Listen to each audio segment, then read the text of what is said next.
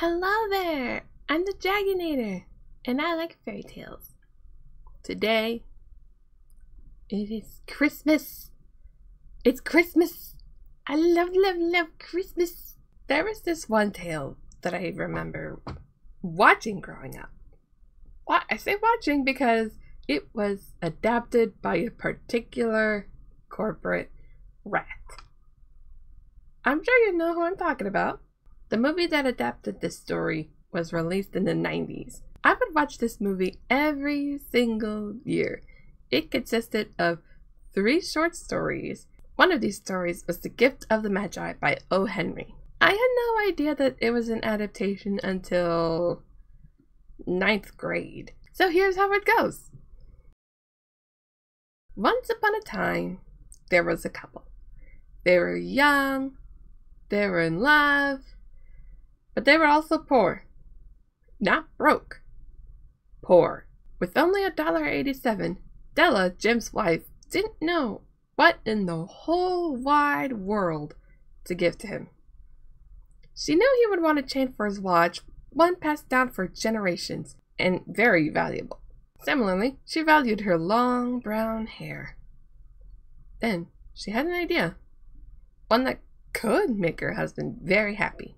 Della went to a place that sold wigs and ended up getting her hair sold for $20. This was just enough for a new chain. When she looked in the mirror when she went back home, she saw how short her hair looked. But while she was disappointed, she felt she had to do it. It was so Jim could have a good Christmas. Jim came back home, and when he saw Della, he gave her a face that she could not read. He was dumbstruck by the fact she cut her hair and sold it for a Christmas present. The reason why was because of his gift to her. A set of combs. It's all fine because her hair can grow back. He opened his present and saw that in order to use it, he'd have to save up for a new watch because he sold his heirloom for the combs. I don't know how else to end it, so I'll let the actual short story finish it for me. The Magi, as you know, were wise men, wonderfully wise men, who brought gifts to the babe in the manger. They invented the art of giving Christmas presents. Being wise, their gifts were no doubt wise ones, possibly bearing the privilege of exchange in case of duplication. And here I have lamely related to you the uneventful chronicle of 2 foolish children in a flat who most unwisely sacrificed for each other the greatest treasures of their house.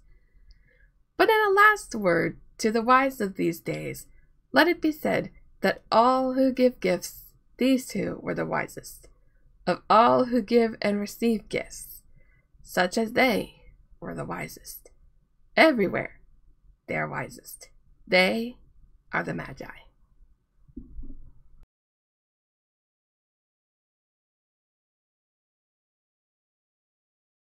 Thank you for watching. Stay safe. Have a very Merry Christmas. I'll see you soon. Bye.